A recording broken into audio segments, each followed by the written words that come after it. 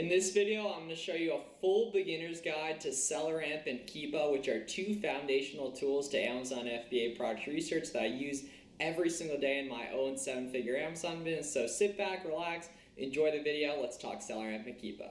As well as, before we get into the video, if you want more free Amazon value, I encourage you to join our free Discord down below. There's over 40,000 Amazon sellers in there. There's lots of good conversations, live streams, guides in there. So definitely check that out. It's completely free. It's linked below. Let's get into it. By the end of this video, I want you guys to have a really good idea of how to use SellerAmp and Keepa, so you actually can go ahead and get each of them and get started with product research today. Because watching YouTube videos is great, but implementing on your own is where you're going to learn a lot of the additional stuff that's really going to help you scale. But obviously videos like this are great in terms of seeing the basics, because you need to watch stuff like this so you can really start to learn the basics. Right here, in terms of cost, so Keepa and SellerAmp each cost about $20 per month. SellerAmp you can actually get a completely free trial of right here. I definitely recommend having both, and I do use each and every, both of them in my own business every single day. We're here on a product page on Amazon. Immediately on this product, this is the buy box right here. If you don't know what that is, that's really important. That's basically like the buy it now option we can see as a customer as well right here. And this is where we want to get as a seller. Now the buy box does rotate a bunch, so it's like as long as you're priced competitively and for the most part an FBA seller, you're going to get sales right here. So we'll start out taking a look at Keepa right here. We can see SellerAmp over here on the right side as well. We're going to talk about that. It's basically just the beginner's guide to both of them. Right here we can see, okay, so we got 2 Keepa charts right here. It might show 3 for you when you got it set up, but you definitely want to take out, and you just want to make it the 2 charts.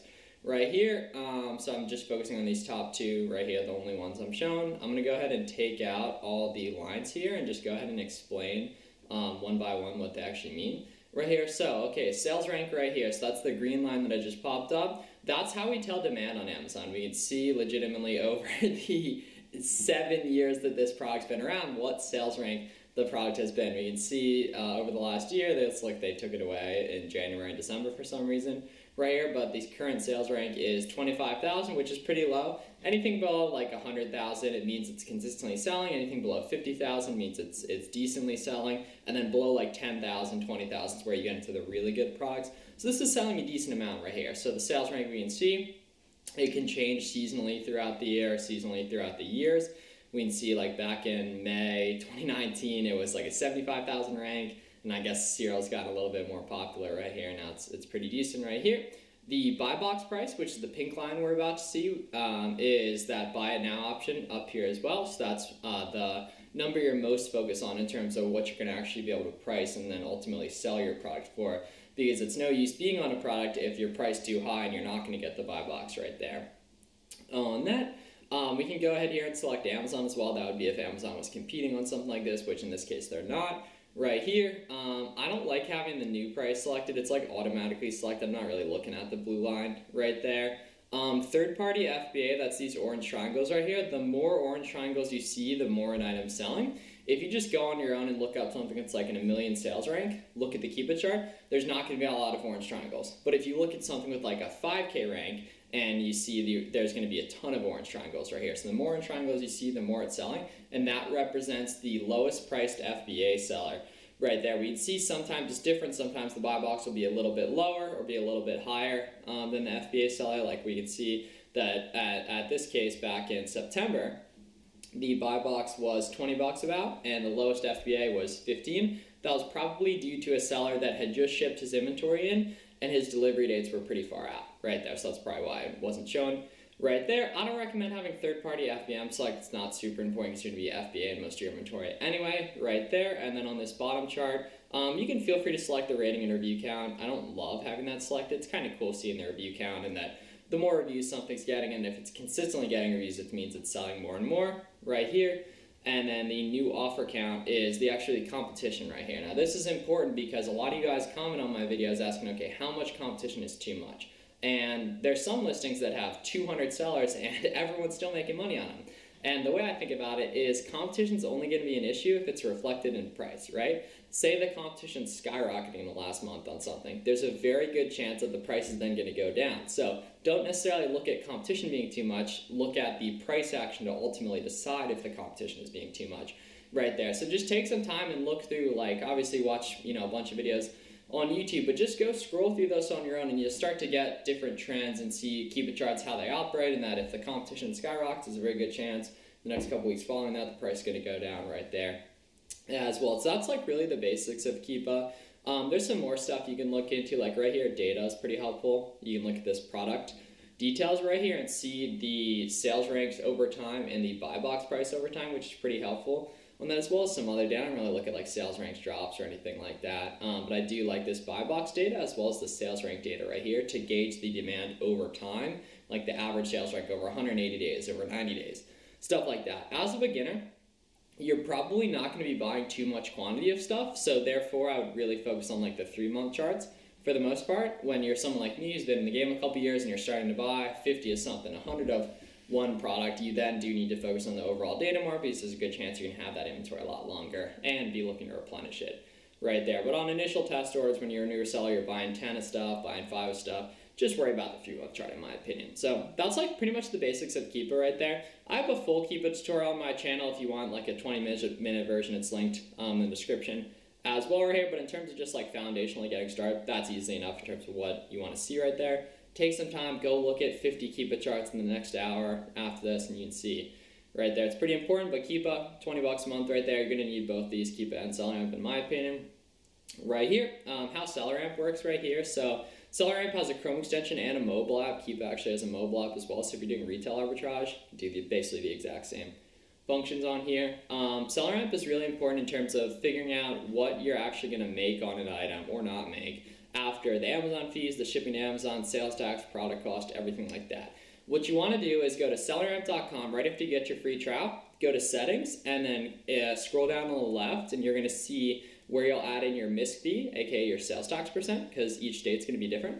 Right there, for example, me, I ship to New Hampshire, which is sales tax free, so I don't actually pay any sales tax right there, but someone always comments on that. Add in your sales tax percent or your prep center cost, whichever is applicable to you, or both, in your settings on selleramp.com right here.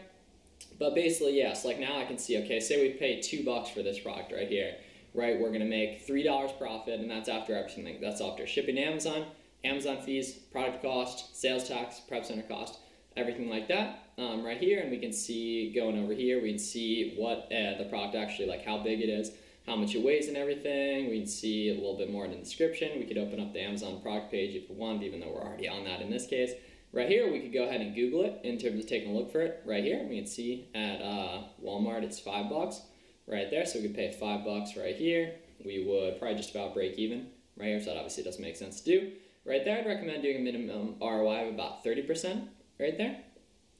So this is pretty important right here. We can also open the SaaS web app right here and take a look at all the data laid out here as well. I'm not a huge fan of that, but you can use it if you want to. I mainly just use the Chrome extension right here. Now down here is the profit calculator on SellerAmp. This is pretty straightforward in terms of you can really easily qualify the velocity, the estimated sales per month, any alerts of like there's IP history, private label, meltable, anything like that, as well as you can see the sale price, buy box. You can enter in your cost to calculate your potential profit for an item, as well as you can see the offer summary right here. I don't really focus too much on the offer summary right there. Ranks and prices, I don't look at too much. Right, although it does help, I just typically see a lot of that data pretty quickly.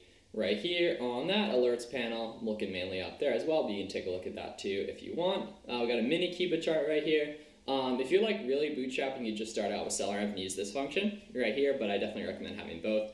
Right there, profit calculator. Now this is important right here. Say you were looking to FBM a product, right? The current numbers on SellerAmp are only the FBA offers, right? You could go ahead and toggle this to FBM and then enter in your FBM shipping cost right here to go ahead and actually gauge that. And you could estimate your FBM shipping costs by plugging in the dimensions of the box and the weight of the product into Pirate Ship if you were looking to do that.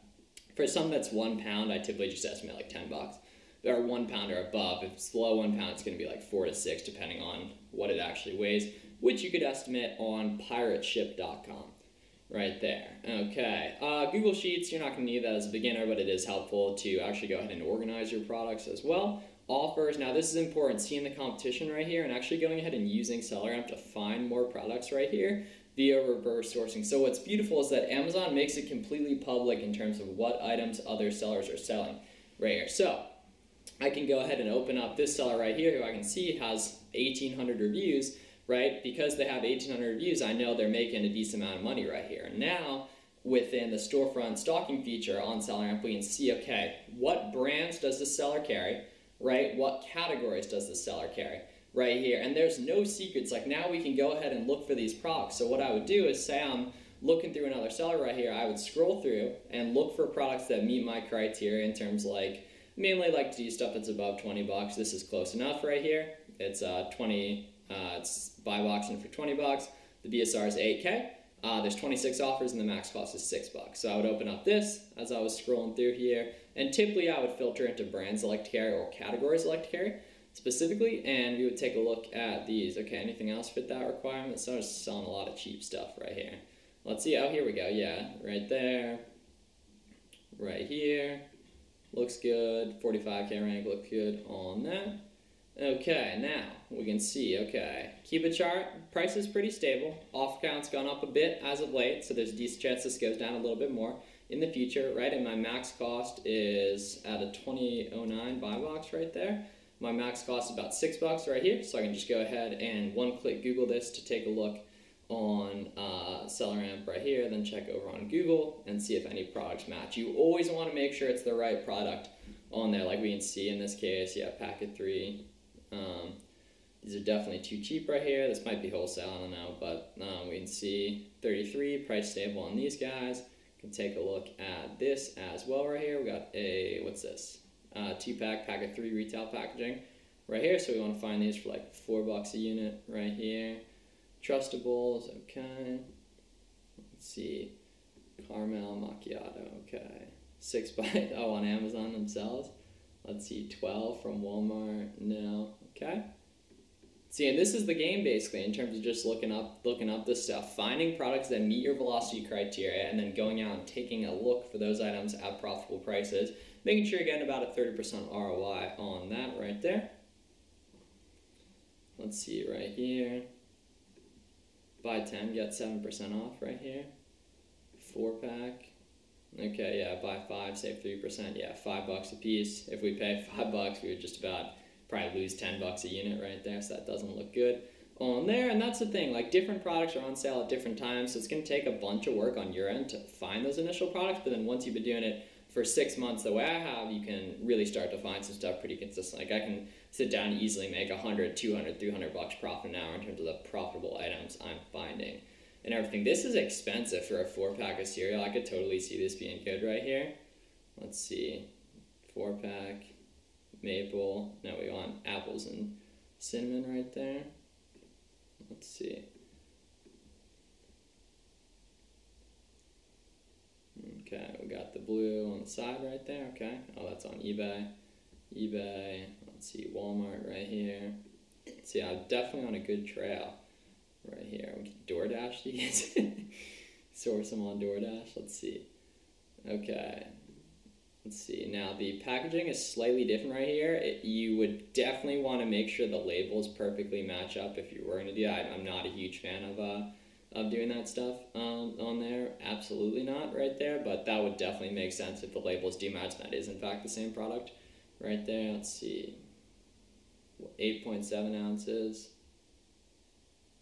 Let's see, yeah, 10 point, okay, so yeah, that's not even the same size right there. But either way, you guys get the idea in terms of what this looks like. It's called reverse sourcing. I have a bunch of videos like winning product reveals and stuff on my channel that I think will help with that, but that is the basics of Keepa and SellerAmp for Amazon product research. Definitely make sure you get a SellerAmp free trial, get a Keepa subscription if you're interested in doing this stuff and everything. Hope you guys have a great day. Check out the links in the description for more videos. See you guys in the next one.